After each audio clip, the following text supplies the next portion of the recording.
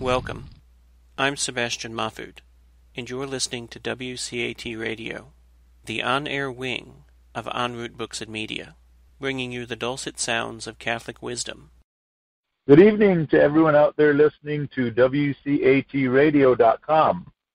My name is Robert Madrigal, the host of this show, Know Your Faith, a forum for those who know the faith, a source for those who would like to get to know the faith, a.k.a. Unapologetically Apologetic. On this show, we talk about Catholic apologetics, and we are unapologetic about our love for Christ, our love for the Catholic Church, and they are one and the same.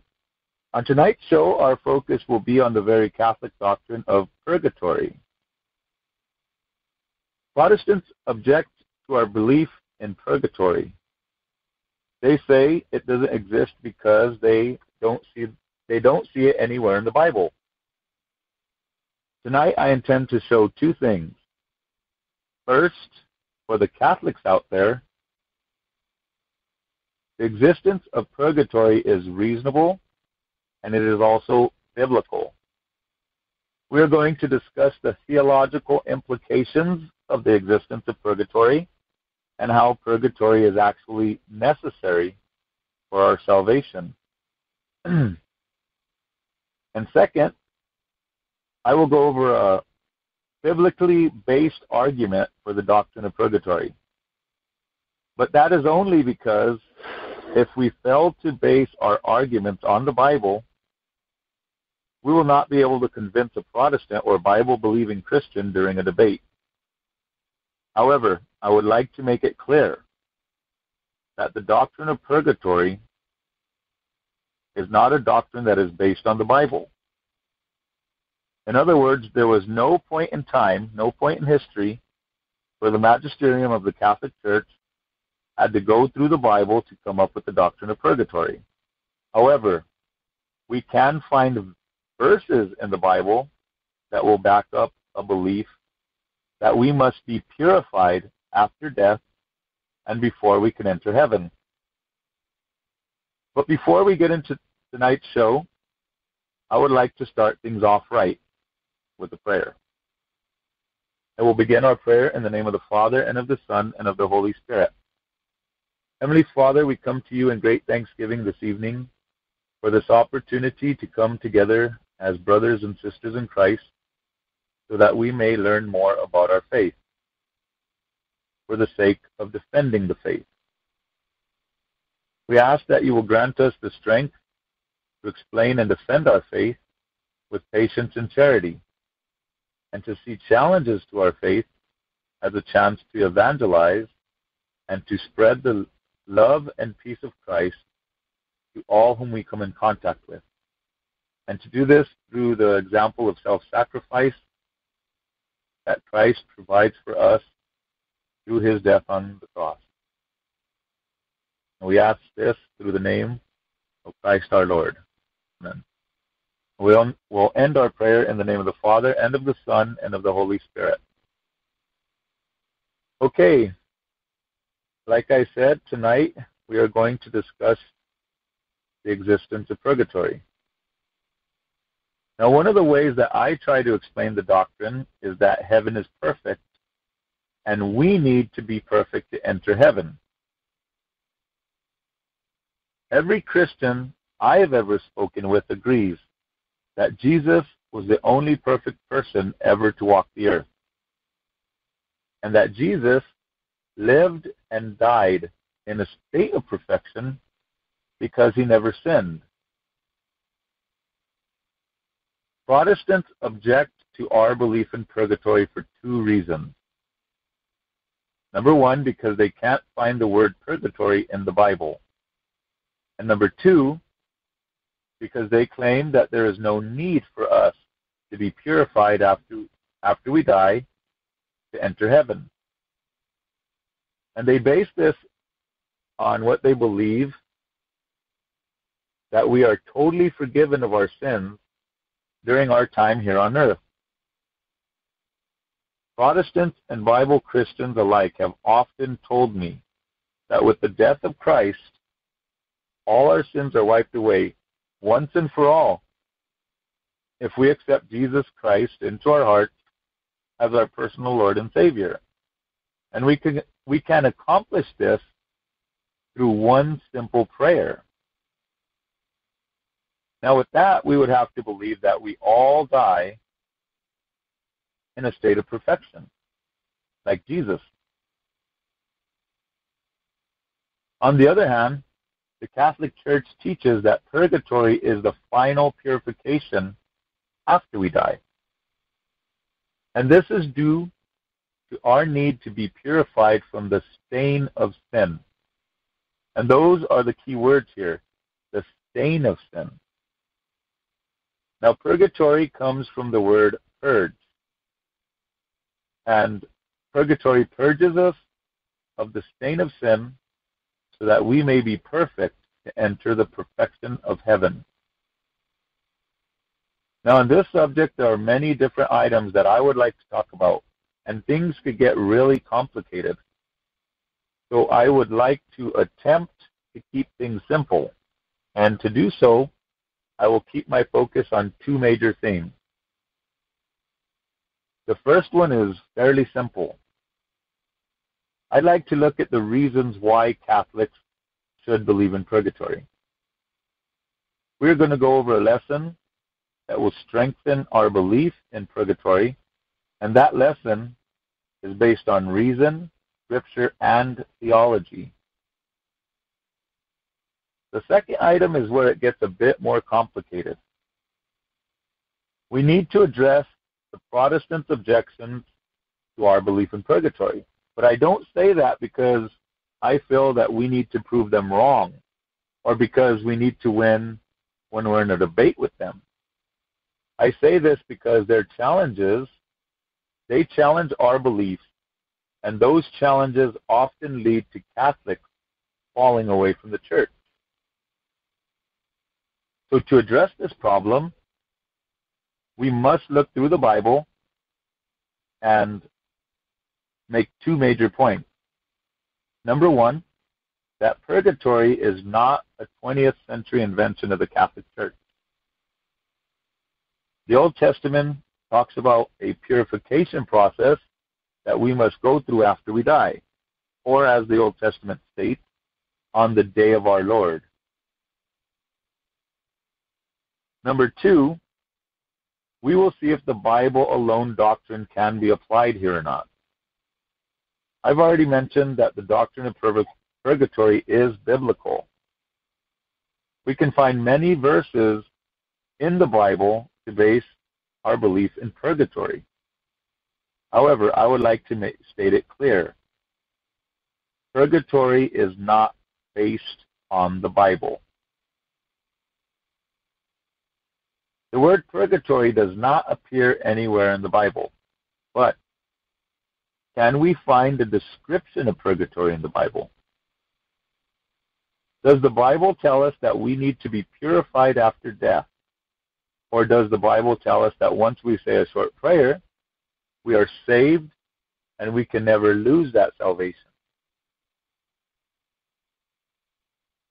Do we need to be purified from sin after we die? Or do we all die in the state of perfection necessary to enter the perfection of heaven? When Bible Christians ask, why do Catholics believe in purgatory when it's not the Bible? It often leads even Catholics to ask if purgatory exists or not. If the question of purgatory is to be based solely on Scripture, then we can base our belief in purgatory on a few verses that we can find in the Bible. But keep this in mind. Purgatory is a doctrine that is theologically sound, and it is reasonable, And that view is something that I do not base on the Bible. But if I had to, I could.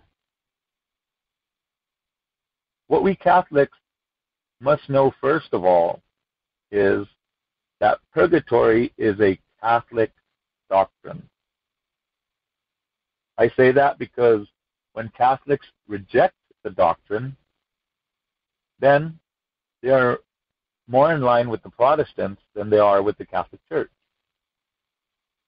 I feel that the only reason why it's important for us to talk about this doctrine is because Protestants have brought it into question. The Protestant movement of the 1500s began to throw some of our Catholic beliefs out of their Protestant churches. And the belief in purgatory is just one of them. And this could have an effect even on the Catholic Church. I say that because, as an example, I knew a deacon back home in Albuquerque, New Mexico, who told me, and I quote, "The belief in purgatory is not important. You don't have to accept it if you want to be Catholic." Well, I'd like to stop right there and point out why that statement is so very wrong. So I'm going to examine the Catholicity of the doctrine of purgatory. To do so, I'll start with a question. What makes the Catholic Church Catholic? What distinguishes the Catholic Church from, say, the Lutheran, or from some non-denominational, multi-denominational evangelical Christian church down on 71st Street? Is it the buildings that we occupy, the parish office, or the chapel? Well, the Protestants have those things just the same as we do. So do the Muslims, the Buddhists, the Hindus, and even the Jews. Excuse me. All the religions of the world have buildings that they occupy. They all have offices, chapels, and temples. So what makes the Catholic Church different from the Bible-believing churches out there? And what makes one religion different from another? Let's just have a look. The Jewish establishment rejects the notion that Jesus is the prophesied Messiah from the Torah and the Tanakh. Christianity believes that Jesus is the Messiah from the Old Testament. Those are two opposing beliefs, direct opposites. The Quran tells Muslims that Jesus is one of the holiest prophets to ever exist, but not the Son of God. If I'm not mistaken, I believe the Quran says just that. Jesus is not the Son of God. But the Bible tells us that Jesus is the only begotten Son of God. Again, direct opposite. Now, back home in Albuquerque, I met a Bible-believing Christian who looked me straight in the eye and told me, "Purgatory doesn't exist, hombre." Now, the point I'm trying to make is that it is our beliefs that differ. So no, the buildings that we occupy are not what makes us Catholic. The buildings are distinctly Catholic while we occupy them, yes. Yet if a Catholic church is closed down and the statues and crucifixes are all taken down, the building can easily be converted to an Anglican church or a Lutheran church, where the statues of Saints Peter and Paul might be replaced by statues of Oliver Cromwell and George Washington. Great military leaders, to be sure. But the point is that the buildings are made up of brick and mortar, wood and nails, sheetrock and plaster. It is the beliefs that we hold dear that make us Catholic. To reject the belief in purgatory is Protestant, and the belief in purgatory is Catholic. Here again is another example of two opposite beliefs. So for a Catholic to reject the belief in purgatory means that they are taking up a Protestant doctrine. To accept it makes them truly Catholic. Now, I think with that comparison, the difference becomes clear. Opposing doctrines make different churches. However, in my experience, the question of faithfulness always comes up next. Well, I say that we need to be faithful to our Catholic beliefs 100% of the time. But let me explain. What would you think of a person who said that they only believe in God when they needed some money or some other material thing? Otherwise, God does not exist. Well, either you believe in God or you don't. You can't pick and choose when to believe in God and when not to. That's not a good demonstration of faith. Or how about this? You're getting ready to be married, and your fiancé tells you, I believe in being faithful to one another 98% of the time. Well, it would be the other 2% of the time that would worry you. 2% unfaithful is unfaithful. And I would hope that every Christian would agree that in a marriage there is faithful and there is unfaithful, no in between. The belief that we can sometimes be faithful isn't being faithful at all. So we shouldn't treat our faith in the church any different. As a matter of fact, it might be even more important because we are talking about our immortal souls here. Oh, sometimes I'm Catholic and other times I'm Protestant, depending on how I feel or if it suits me on a particular day. Personally, I would rather be remembered in history as a saint, like St. Thomas Aquinas, a doctor of the church who wrote the Summa and made a significant contribution to the Catholic Church, as opposed to going down in history as someone like Father Martin Luther, a man who caused the largest divisions of the church and Christianity in history. But getting back to purgatory, one of the things that always confused me is that Bible-believing Christians will tell us that purgatory does not exist. And in the same breath state, if it's in the Bible, it's correct. If it's not in the Bible, it's not correct. Well, for the Catholics out there who are interested in learning more about the Catholic Church because of their faithfulness, let's go over why we should believe in purgatory. And after that, I will go over a strictly Bible-based argument, which is meant to use when presenting an apologia and during a debate with Bible-believing Christians. So here we go.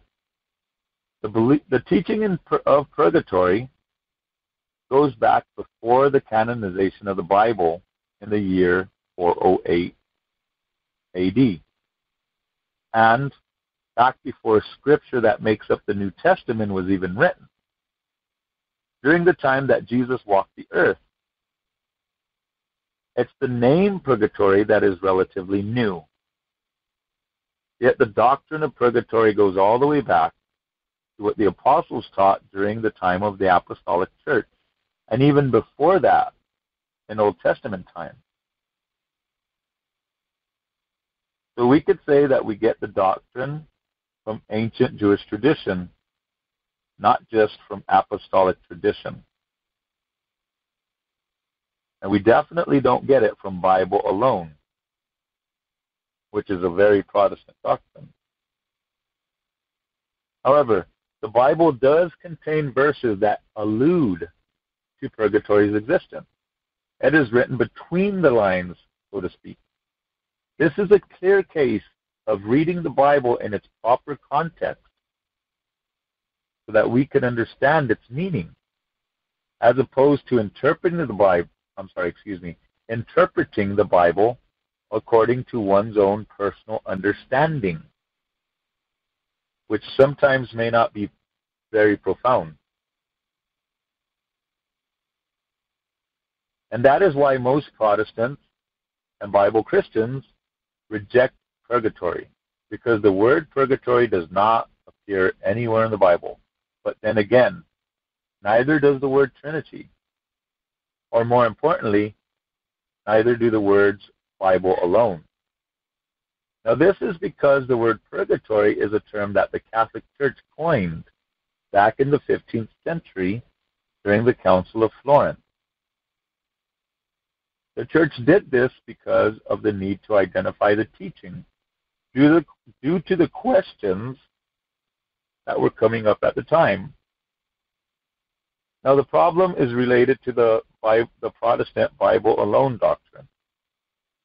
Also, there are a few problems that I could point out that the Bible alone doctrine can lead to.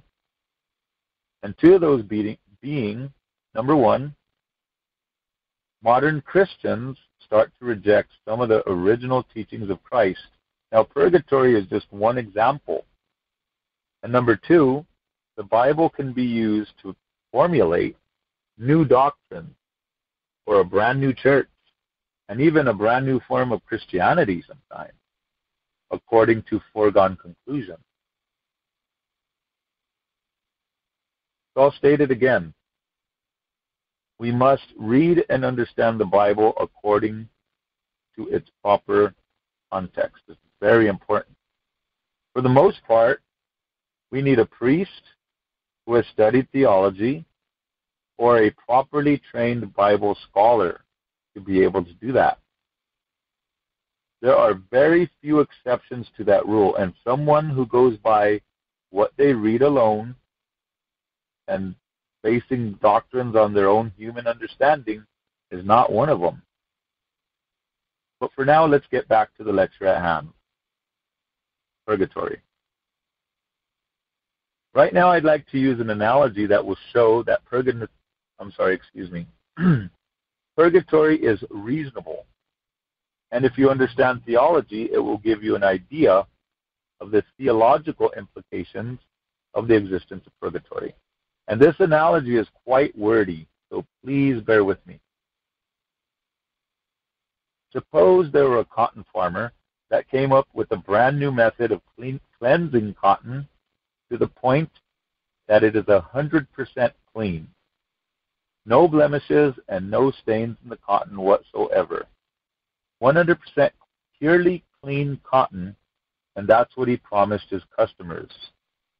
100% clean every time. Then, one day his shipping manager comes up to him and tells him, "Boss, we have an order for 35 tons of cotton, but we only have 32 tons on hand. We are going to be 3 tons short for this order." So the boss hears this and he looks at his shipping manager and he accepts the shortage and tells him, "Go ahead and get ready to ship the load." But just before the load is ready to ship, the shipping manager runs up and tells the farmer, "Hey boss, we have the 3 tons of cotton necessary to complete the load. The only problem is that we don't have time to complete the cleaning process before shipping in order to get it to our customer on time." So the farmer asks him, "How clean can you get it?" The shipper replies, 98% clean, boss." The farmer thinks about it for just a second, then he looks at his shipping manager and says, "Okay, take out half of what you have, 100% clean so far. Then take your stuff that is 98% clean and mix it in with the 100% pure clean stuff, and the customer will never know." Now, what did the farmer just do? Did he just purify the 98% clean by adding it to the 100% clean? Or did he just contaminate the 100% clean with the 2% blemish? Well, what he did was he just contaminated the 100% pure cotton with the 2% blemish. And that's exactly what the stain of sin would do if it entered heaven. Stain of sin cannot enter heaven, not even in the smallest amount, because of its imperfection. So unless you think that all Christians die 100% pure and clear from the stain of sin, then we must be purified from the stain of sin before we are allowed to enter heaven. And if we weren't, we would enter heaven imperfect and therefore contaminate heaven's purity.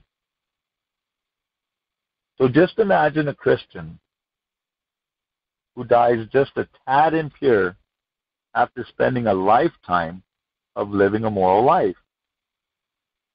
Or even that this person had an immoral thought just seconds before their death. This person stayed on the straight and narrow path, living as best a Christian life as they can, and because of an imperfection or 2% blemish, or even a 0.00099% blemish, they do not enter heaven and get to spend the rest of eternity suffering. Now, if I were arrogant, I might say, well, I've led a righteous life. I wouldn't need any purification before I'm allowed into heaven. My congregation and I would make it in no problem.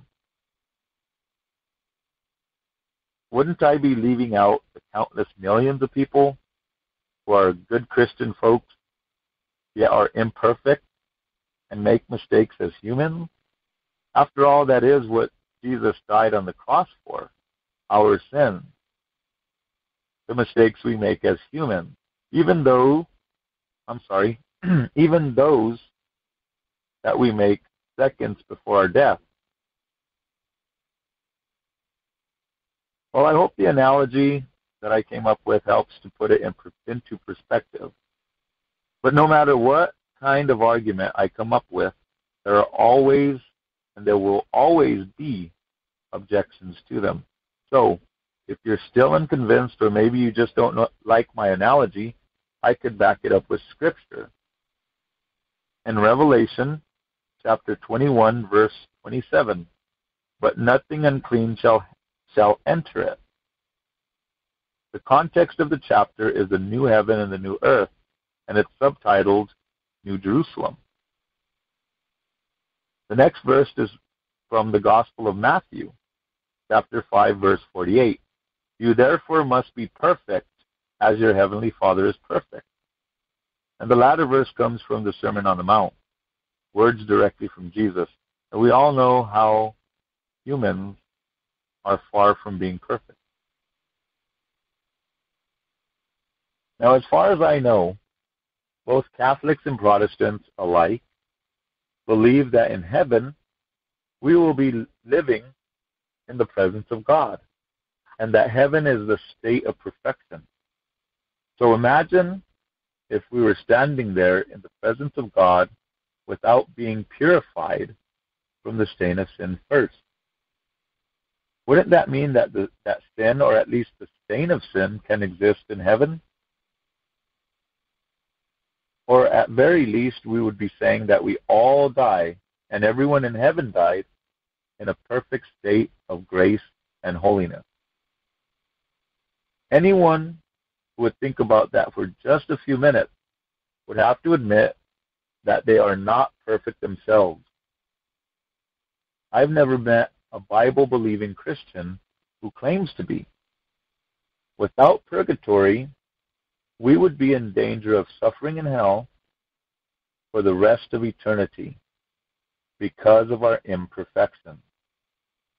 Now, I, for one, believe that God is much more forgiving than that. Now, all of these questions are deep theological questions that one will not be able to answer without understanding theology first. A lot of times, without understanding theology, you won't even think of these questions. And that's why Catholic priests attend seminary before they are ordained. And it's also, like I always like to say, the Bible without theology makes the Bible subjective. It becomes subject to your own personal interpretation. Well, I would like to hope that everyone out there listening rejects the notion that sin, or even the blemish of sin, would be allowed to exist in heaven. We must be 100% pure, like the cotton in my story, to the 100th power, and then some, to enter heaven. Additionally, when we talk about the perfection of heaven, it is a perfection that we humans can't even begin to fathom. Earthly perfection doesn't even come close. Or I should say, our human idea of perfection doesn't even come close. We are not even in the same galaxy, much less the same ballpark. Now that goes to show us that we should believe in purgatory. And not only that, but purgatory is necessary for our salvation, the necessary final purification to enter heaven. As for the analogy, it's one that I made up. It's a Robert Madrigal original, and I hope you like it. And I hope that it helps us to see that purgatory is necessary for our salvation. The only problem is that usually in a debate, an opponent would give us less than 2 minutes at most, and then cut us off mid-sentence. My story, my analogy is a bit wordy and long-winded, just to put it mildly, and it's probably much too long to be of any use in a real debate with a Bible-believing Christian. So for that reason, I'd like to go over the second argument, one that we can use in case of a debate with a Protestant. And I'm going to start this off with a personal story of mine. It was very recent that I was watching a blog that was done by an evangelical Christian. The topic of the blog was on how purgatory does not exist. It was actually titled 5 Reasons Why the Doctrine of Purgatory is False. Now, the blogger had done some homework on the matter, and he pointed out that purgatory didn't even have a name until the 15th century. And the way he put it, purgatory didn't exist until the Council of Florence, and that was in the 15th century. The truth is that the Council of Florence is where the magisterium finally and officially gave purgatory its name. But the blogger also made some mistakes that most Protestants do. He based his entire argument solely on the Bible verses that he picked out to support his own conclusion. It seems like he did this without even a basic understanding of theology. His conclusions were drawn from the very Protestant doctrine of the Bible alone, or I should say the very Protestant tradition of the Bible alone doctrine. What he left out was the many Bible verses which support the belief in purgatory. Now, this show so far has been a presentation of an argument that can be made using reason, the Bible, and theology. But the truth is that most Bible-believing Christians might reject it anyway. For the most part, Protestants and Bible-believing Christians oppose certain Catholic doctrines. Usually the typical objections are based on verses that they find in the Bible to support their own conclusions. I have seen very well thought out presentations of why Catholic doctrines are false. Well, why not? That is what the Protestant churches started doing over 500 years ago, and that is what they do now.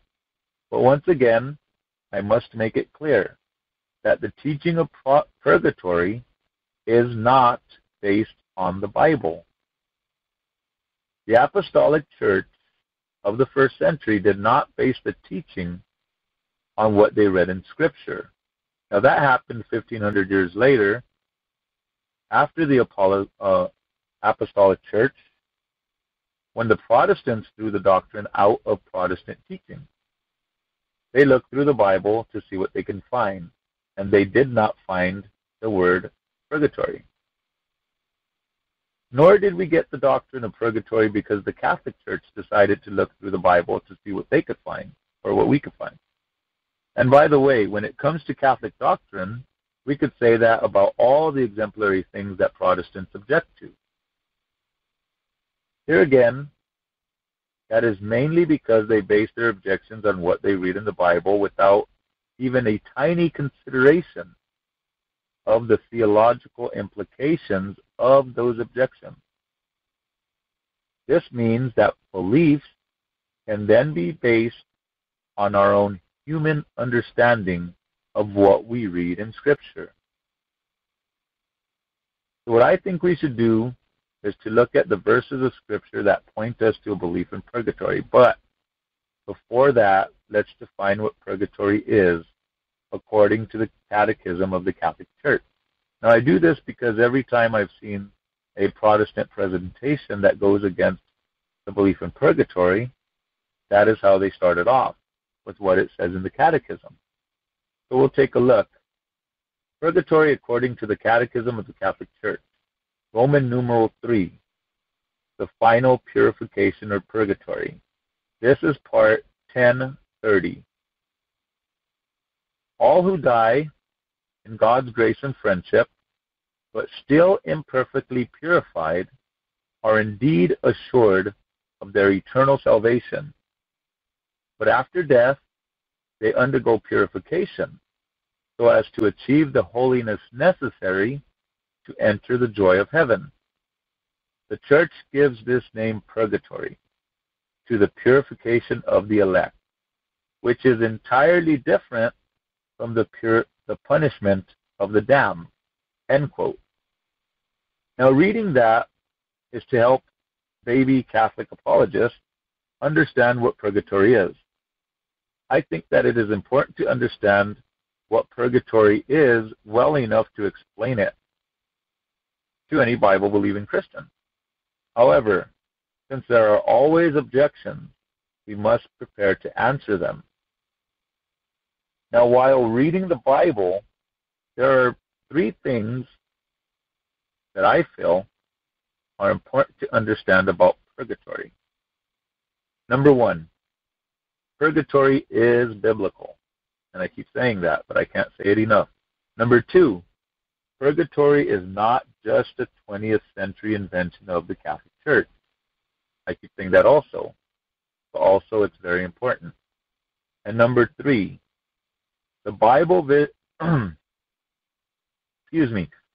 verses which we will use to justify our teaching of purgatory are a perfect example of reading the Bible in order to understand the context of the letter or the gospel or whatever part of the Bible we are reading at the time, as opposed to looking through the Bible to see what we could come up with.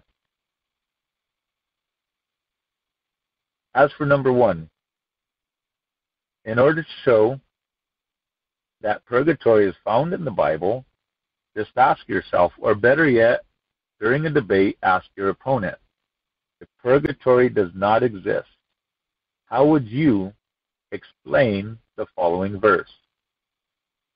1 Corinthians chapter 3, verse 13. Each one's work will become manifest, for the day will disclose it, because it will be revealed by fire. And the fire will test what kind of work each one has done. If the work which anyone has built on the foundation survives, he will receive a reward. If anyone's work is burnt up, he will suffer loss. So he himself will be saved, but only as through fire. Now, doesn't that sound a lot like the description of purgatory that we just read in the Catechism of the Catholic Church? Let's take a look. Bible. Each one's work will become manifest, for the day will disclose it. Catechism. All who die in God's grace and friendship. Bible. If anyone's work is burned up, he will suffer loss, though he himself will be saved, but only as through fire. Catechism. Are indeed assured of their eternal salvation, but after death they undergo purification. Now that is as close to word for word as we can get. But not only that, the differences here are also just as striking as the similarities. The differences between the two are enough to show that the Catholic Church is not just plagiarizing the Bible. When we compare the Bible verses and the text from the Catechism of the Catholic Church, it sounds like the Catholic Church is just trying to explain, in layman's terms, what Scripture is stating, especially for someone who hasn't studied theology.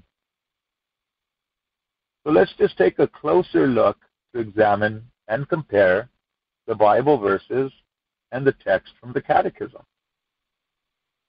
Bible. Each one's work will become manifest. Catechism. All who die in God's grace and friendship. Bible. For the day will disclose it. Now I challenge anyone who believes in the Bible to tell me that that does not sound like the day of judgment. Every Christian I've ever spoken with agrees the day of judgment is when we die and we are judged either worthy of heaven or worthy of hell. Now compare that to the sentence from the Catechism of the Catholic Church. All who die in God's grace and friendship. Same thing here, the day of judgment, when we are judged and when we die. Next one, Bible. So he himself will be saved, but only as through fire. Catechism. Are indeed assured of their eternal salvation, but after death they undergo purification. Now I hope that the comparison is clear. If we examine the two side by side, what it says on the Bible and what it says in the Catechism, the two are almost exact. Surely, anyone can see that this comparison goes to show us two things. Number one, that the belief in purgatory is biblical, even though the name isn't. And number two, the doctrine of purgatory is something that was written into the Bible, not a doctrine that was taken from the Bible after it was written. What we have to understand is that the Bible was authored by the apostles, and the apostles wrote down what they learned from Jesus Christ. The apostles learned from Christ, then they taught the Christian communities, then they authored what we now call the New Testament, not the other way around. It was 1,500 years later when the Protestants opened the Bible and examined what they read so that they could discover their new doctrine. Now, I hope that doesn't sound too harsh, but it is a reality. Not only that, but there are other verses that we could point out to argue the existence of purgatory. However, we will find the same issue that we did with the first verse that we looked at. As far as I know, not one verse in the Bible will state, plain and simple, that purgatory does exist. But just like the verse that we've already examined, it is when we read between the lines that matter. Now, I've made this point before.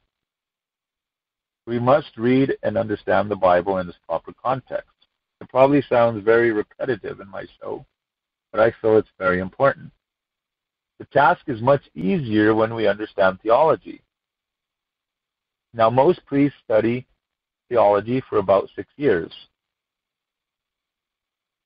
And if we would take just a few classes in ancient Jewish tradition and writing style, plus a few classes on apostolic tradition, then we might be ready to begin to study the Bible.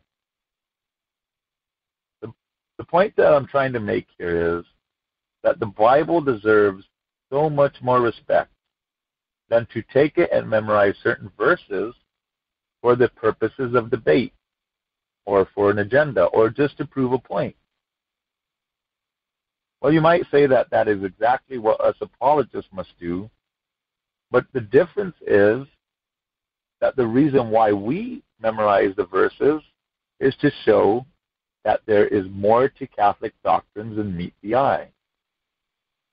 And also because of the defense, the apologia that we have to put up when people use certain verses to question our doctrine. And besides that, that's what we are doing right now. We are studying the Bible to understand it in its proper context, not just so that we could challenge someone else's beliefs and doctrine. So this next couple of verses that I would like to talk about come from the Old Testament. These verses will demonstrate two things. One, that purgatory is something that was written into the Bible, not something that was taken out of the Bible after it was written. And two, that the very Catholic doctrine of purgatory is not just a 20th century invention of the Catholic Church. If the Jews of the Old Testament wrote about it, then that makes it part of ancient Jewish tradition as well. Now, the verses that I'm talking about are found in Zechariah, chapter 13, verses 8 and 9. In the whole of the land, declares the Lord, 2/3 shall be cut off and perish, and 1/3 shall be left alive. And I will put this 1/3 into the fire, and refine them as one refines silver, and test them as gold is tested. They will call upon my name, and I will answer them.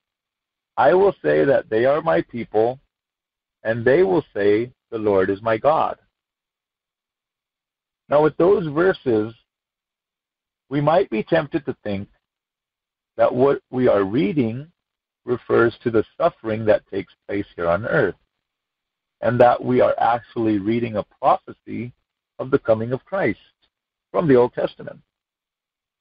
But if you know anything about refining silver and gold, you actually take the silver or the gold and place it into a fire, corresponding with what the verses say.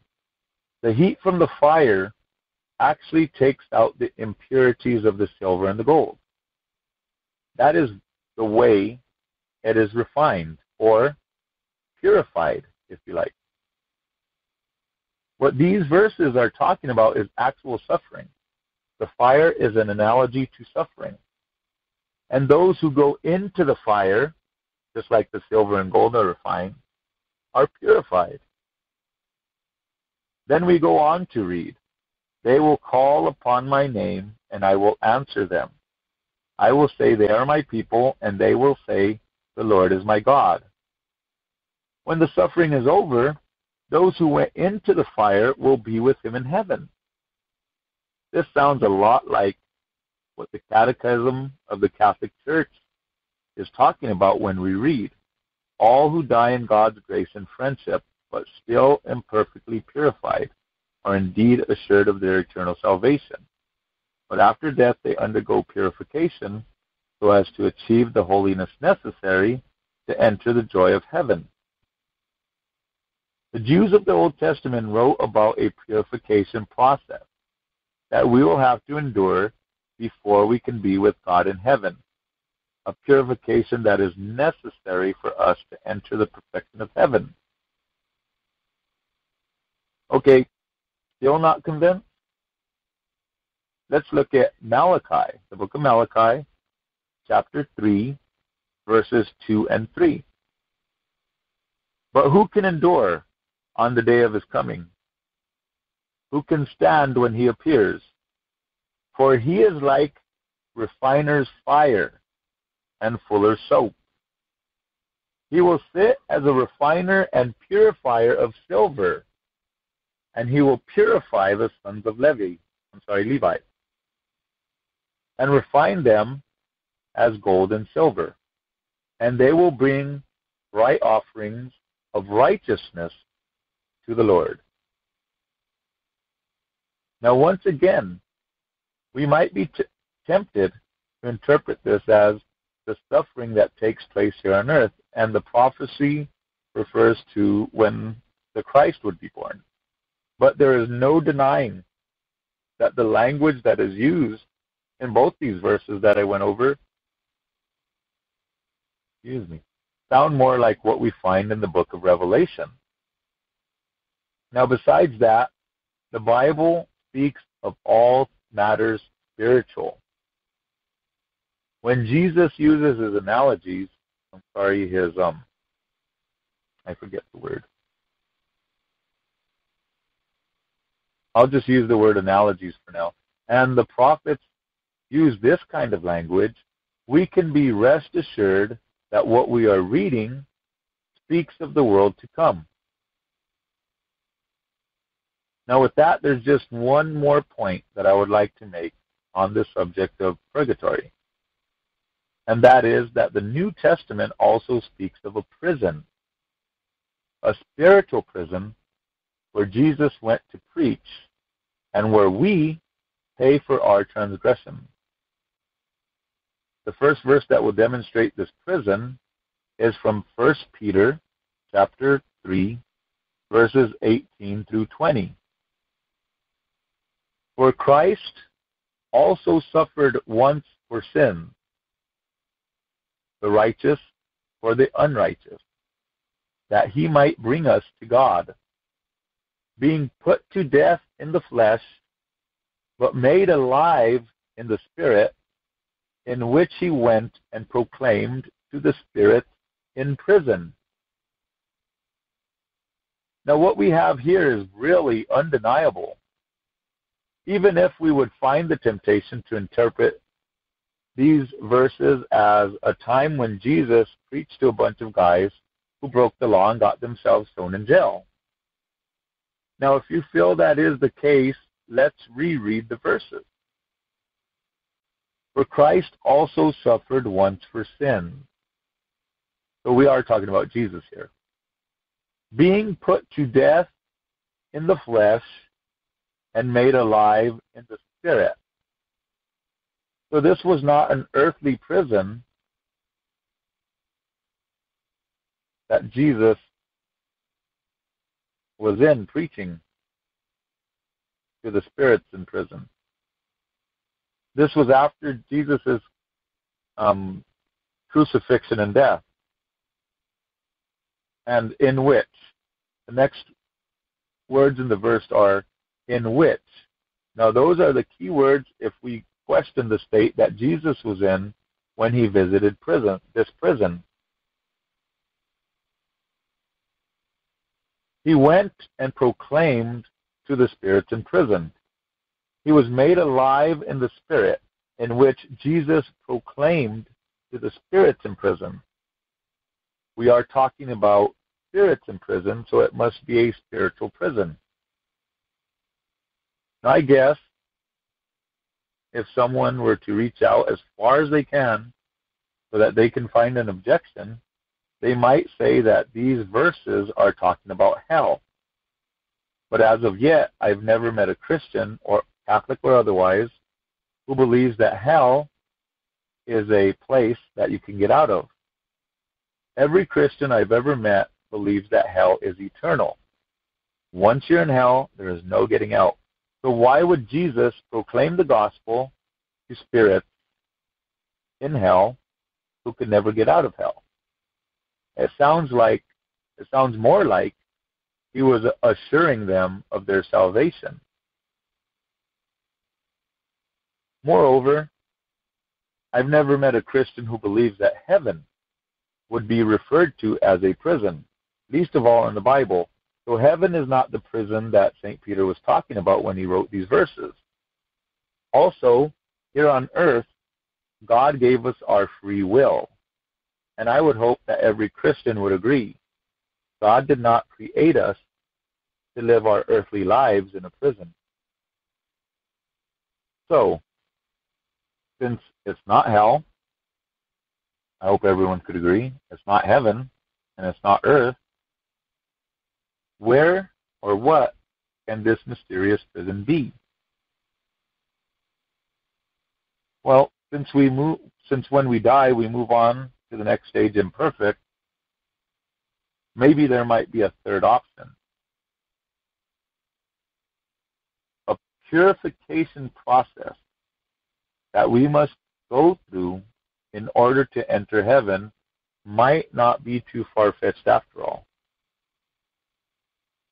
Well, the name of the prison that we're talking about is not found in the Bible, and since sometimes us humans, Catholic, evangelical Christian, and even atheists, are constantly questioning the Catholic Church and her doctrines, then maybe the magisterium had to give the prison a name. For anyone back in the 15th century who had the same questions that we raise nowadays. Well, that's exactly what happened in the year 1438 during the Council of Florence.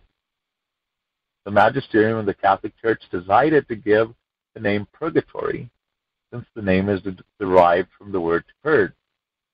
The name was given to end the confusion and questions on the doctrine.